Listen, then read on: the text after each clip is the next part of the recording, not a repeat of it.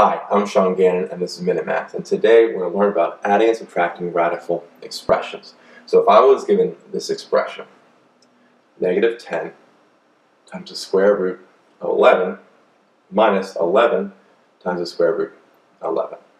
Well, since both of these have the same square root of 11 right there, right? You multiply by some number, this one negative 10, this one negative 11. But since they're the same, we just look at the number in front of the square root of 11 and we add them together. So or subtract in this case. Negative 10 minus 11 is like adding a negative 11. So that comes out to be a negative 21. All right, negative 10 minus 11. Then we bring down the square root of 11 right there. And so that's it. Pretty simple. Is our final answer here is negative 21 times the square root of 11.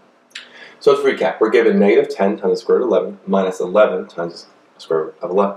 Since there's the same square root here of 11 to both parts, right? We look to what's in front of the square root of 11 and we combine those. Negative 10 minus 11 is a negative 21. We then bring down the square root of 11 to give us, again, our final answer here of negative 21 times the square root of 11.